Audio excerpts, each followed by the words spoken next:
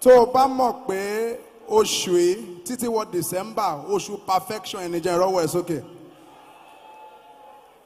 I want you to jump to your feet and shout a resounding hallelujah. Wàá pariwo bí ẹni tí nǹkan ṣẹlẹ̀ sí. This is the reason. This event is more than a show. We are here to praise God. So timbani ko dìde ko pariwo màá ní praise the Lord. Hallelujah gbọ́dọ̀ ju nebo ẹ lọ. Because Ọlọ́run fẹ́ turn up ògo ayé ẹ tó mọ̀. Let your amen be, let your hallelujah be resounding. Hallelujah yẹn fò lọ sókè. This is the reason. I love to say it wherever I go. I am not a comedian. I'm a prophet of God. Whether you like it or not, they know in Lagos, they know all over the world. Comedians máa wá àwọn kan ti ṣe tẹ́lẹ̀. The reason why you need to scream and shout hallelujah is this. The only difference between the land of the living and the land of the dead is noise. They don't make noise in the mortuary. They don't make noise in the cemetery.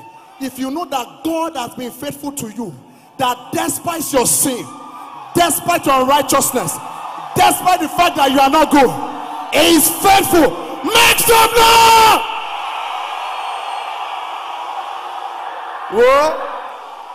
Whoa, listen. Monica won't call pariwo. Magba, ẹlòmíì sì jókòó, àrùngbọ̀n mi ló ń wò. Monica dìde kó pariwo, wàá ṣe kọ́kọ́ fún mi sì jọ. Tíṣà kan bá wà tó jókòó sí wa gbé tíṣà yẹn sókè. Ibi ní láti dàrú. No, this is the reason.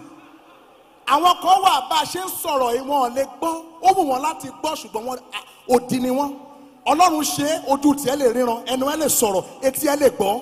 Mo ní kó pariwo sí Ọlọ́run. Some they call the King of Kings, the Ancient of Days. I am that I am, unchangeable changer, Rose of Sharon, Lily of the Valley, the bright morning star, the God that was and is to come, the one that changeth not, Ancient of Days, the one that has a key that no one can close, the one that closes a door that no one can open, the one that opens, the one the Yoruba wait, oh Tigbe, the Azalowa.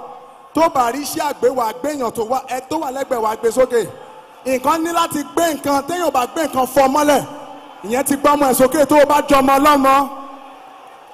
Now, this is the reason. You see, there are some names you can't call God in English language. You can say call him the King of Kings, the Ancient of Days. But how do you call him the Alagbada, you know? How do you call him the Alawotele? How do you call him the money man? How do you call him the Alagbalugu? How do you call him the Mororo Sharuru Alaroro Ticheleni Niokoko? How do you call him the Otagiri Bamorela Ninuewu, the God that moves faster than you and saved you from danger? Can you raise your chair and shout hallelujah? Praise the Lord! Oshe, Bami Betcha. Wait, I'm a comedy. Betcha, I see that. Nowhere make this okay. I want your amen to be resounding. Before I came here, I spoke to God. I said, God, I don't just want to come and crack jokes here. Give me a word. And He gave me a word. This month is the 7th month in this year. And that signifies perfection. I can show you testimonies of places God has used me to release word. And they testify. I don't care what you are going through. This year, God will perfect your way.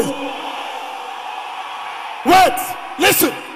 I shall make the moment release. Secondly, the Bible says in the book of Psalms, it says, I look up to the hills from where cometh my help. My help cometh from the Lord who maketh the heaven and earth. Me, my bito ti wa ìrànlọ́wọ́ láyé mo gbàdúrà.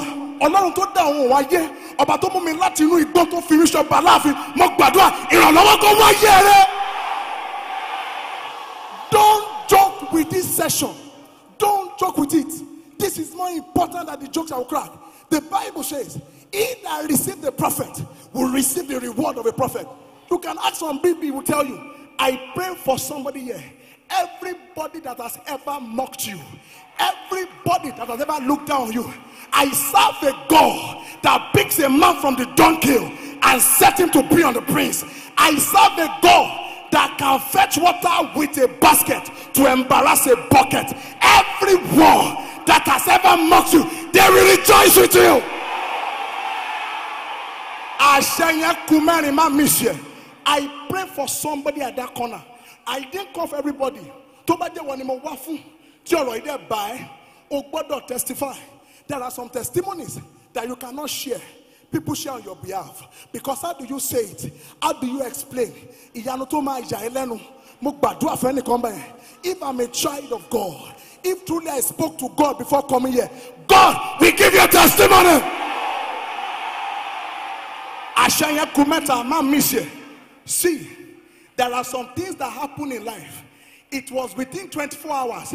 Every major thing that happened in scripture happened. There was a day that Joseph slept in the prison, but the next day he was sleeping in the palace. There was a day that David was just a shepherd boy in the wilderness, but one day, within 24 hours, we called him and anointed him, and he became a king. That 24 hours miracle that will settle your debt, that will make you, that 24 hours miracle that when you go to the doctor to go and check yourself, it will say that that disease is over. That miracle, locate your life. Ashaya kumeji Mugbadua. See, a day of favor will ruin hundreds of years of labor. A day of favor can change the life of a man around. A day of favor, out of all the widow, there was just one widow that found favor. That was the widow of Zarephath. And Elijah moved from the brook of Sheket. I pray that favor that will single you out amongst your colleagues and in your workplace. That favor, locate you. I share Timothy release to Kanye. Oribo mitia jo wa share mi meta ati fire kan. To ba je nkan tí mo wá ṣe ní Ìbàdàn re. I am sure the testimony about day wonu die mi ko sọ fún mi. I can tell you my mail. Every day people testify. Ba mi no we meji soke. I don't know your heart desires. The Lord, my Bible says, it says that the expectation of the righteous shall not be cut short. It says, I wish above everything that might be in good health. I don't know. Ohun tó ń pa ẹ́ lẹ́kún ní kọ̀kọ̀. Mi mọ nǹkan tó lè sọ fún yàn. Ohun tó ń dùn ẹ́ lọ́kàn. Ohun tó fẹ́ kí Ọlọ́run ṣe. Àmì mẹ́ta fire kan ní jọ. That thing that you see, that situation that makes you weep today, as you hear my voice, kí àmì mẹ́ta yẹn lọ sókè àti fire tán. Your source of sorrow, your source of weeping becomes a source of joy.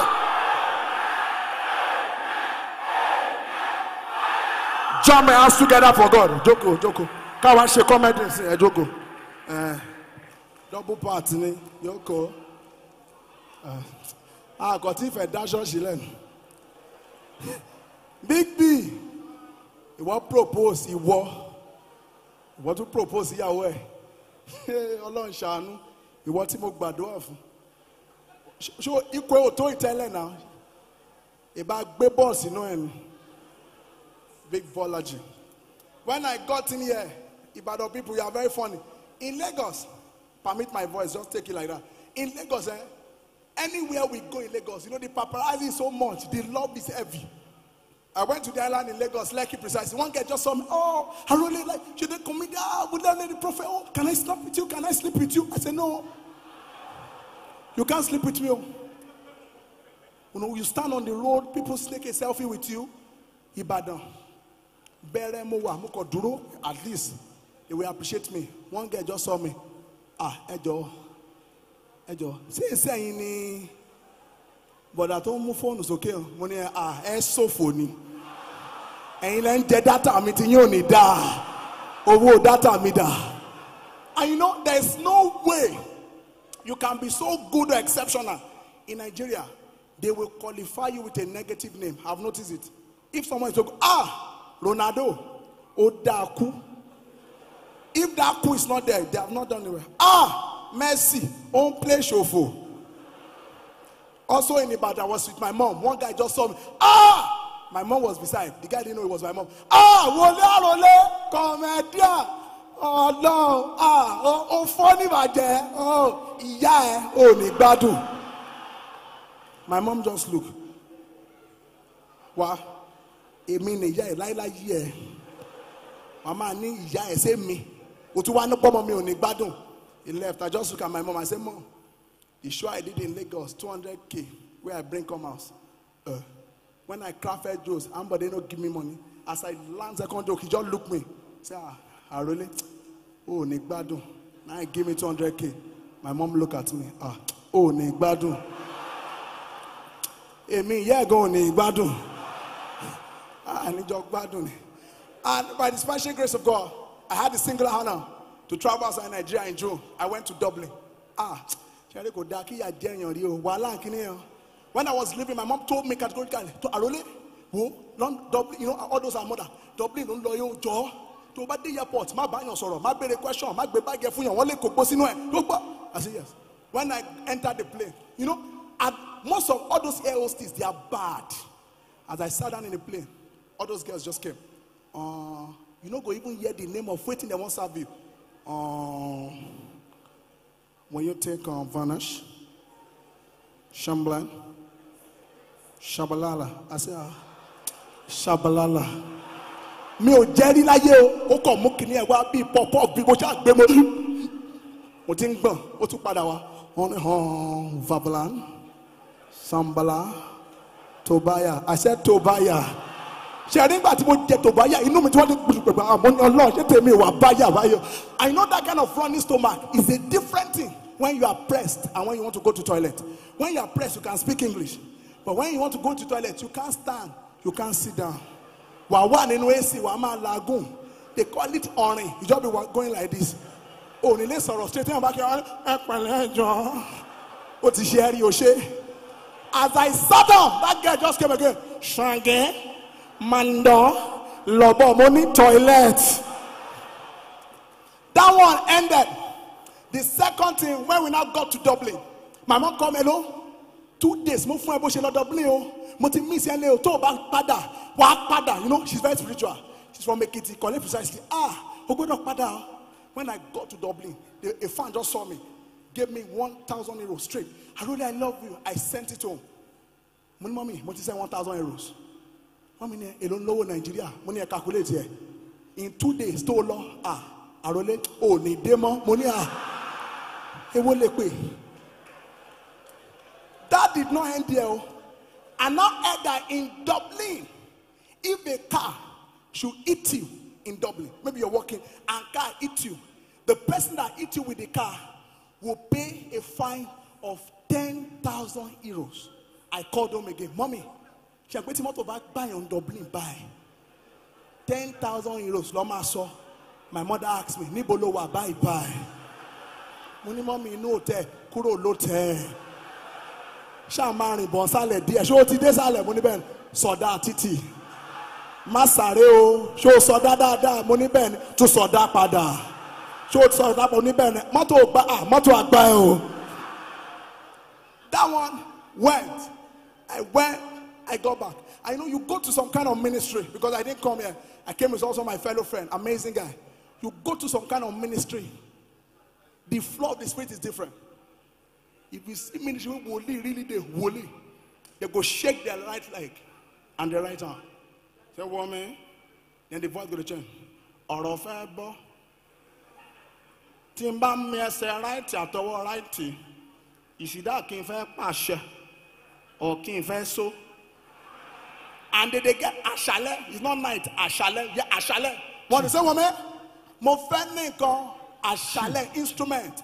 Come with your instrument of work. Your instrument of work, la fe fi gbàdúrà. Ṣé o ti mú dé? My mama na tailor. Na so my mama come. Instrument ayé ó yá nà sókè. Na so my mama raise scissors. Ẹ jọ̀ọ́ èmi tí mo jẹ́ comedian. Kí mo máa nà mo yá ṣe báyìí. Ẹ̀gbọ́n kan ní ṣọ́ọ̀fù ń dùn yìí mo ní irinṣẹ́ mi rèé o.